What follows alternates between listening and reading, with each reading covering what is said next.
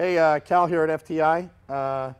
We're here today to do a project bike for Dirt Bike Magazine. We have an event coming up here in a few weeks, and we're going to make some changes to this bike. And we have Steve Johnson here from CV Products. He's going to explain a little bit of what we're doing and what kind of products we're going to put on this bike. Steve?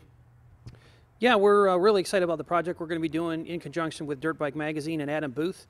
We're going to be doing some cool stuff to the motorcycle to make it user-friendly for Adam, who's a little vertically challenged. So Cal's got some tricks up his sleeve for that coming. CV Products is the manufacturer of the Exeldyne valve train. Actually, that's one of our sister companies, along with CV4 and FTI. So those are some of our house brands that will be utilized in the build.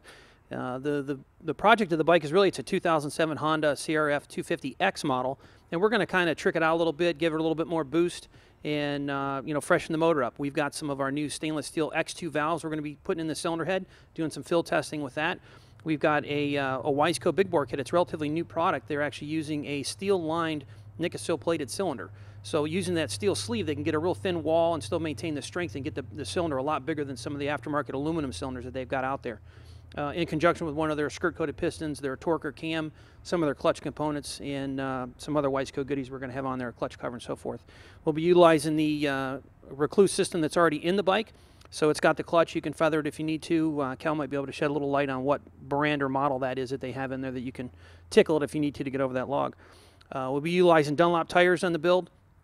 So we'll have a trials tire in the back that really works well at Crow Canyon, which is where we're going to be testing the bike at for our 8th annual turkey run, which we get over 1,300 riders for that event. It's actually KTM's largest demo ride in the United States for off-road. So hopefully we'll have a good turnout for that.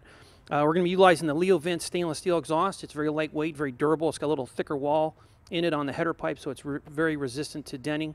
The silencer meets all your force regulations with spark arrestor and decibel and things like that. In the Renthal group, we're going to be utilizing their Honda high bend bars, their chain wheels and sprocket combination. We'll be using the standard replacement braking rotors and pads, front and rear. The Cycler handguards, their Pro Bend, works really well on clearing all the levers and so forth, so we're going to be putting new grips and handguards on for that. UFO plastic on the side panels and rear fender and airbox covers. We'll actually be using a Cycler front fender to get a little more air over the radiator. With this bigger motor, we're going to want a little bit more air in there. We'll be using a Hot Rods crankshaft, and it's actually the R crank, the 250R crank, and it's got a different shaft on the mag side of the crankshaft. So we're going to be utilizing a Trail Tech mag and rotor, a heavier rotor, and their lighting system with their HID lighting system on this bike. And by doing that, it enables us to use the 1.5mm stroker crank from Hot Rods. So in conjunction with the Wurx big bore kit and the stroker crank, we can get a lot bigger motor out of this thing and really put some torque into it. We'll have our CV4 hose kit on there, which actually improves the water flow and cooling a little bit. One of our higher pressure radiator caps to increase the pressure that the bike will withstand in the woods to minimize the blow off there. Also one of our air filter kits that eliminates the screen in the air filter to improve the airflow, which utilizes the no-toy oil, which is user-friendly and totally biodegradable and all that good stuff. So we're going green in that aspect. Also, one of the new products that's going to be in the bike is one of our new lithium ferrous batteries, which is also a green product, totally recyclable. It weighs only 11 ounces, where the stock battery is close to 4 to 5 pounds in this bike. So we're taking 3 to 4 pounds of weight out of the bike, higher cranking amps, and actually now we've got some room for a toolkit or an extra tube or whatever we want to shove into that area in the battery box to take up that space. So those are some of the major components that we're going to be changing on the bike to make it really a good torque trail monster that will just about climb anything. So I'll let Cal talk about what he's going to be doing to the suspension and his engine build and some of the expertise that Cal has. Well, really, I mean, it's going to be pretty simple. We do a lot of these for the shorter riders. We'll do lowering kits for shorter guys in the woods. It's really hard to get your foot down when you need it to, and to crank the bike, it's really hard. Even on a e-start bike, sometimes you get in a situation you need to get your foot down and you just can't. So also we do a lot of these lowering kits for women. We've done lowering kits for several gals in the local Hare Scramble Association, where they went from really struggling to run with the guys in the series.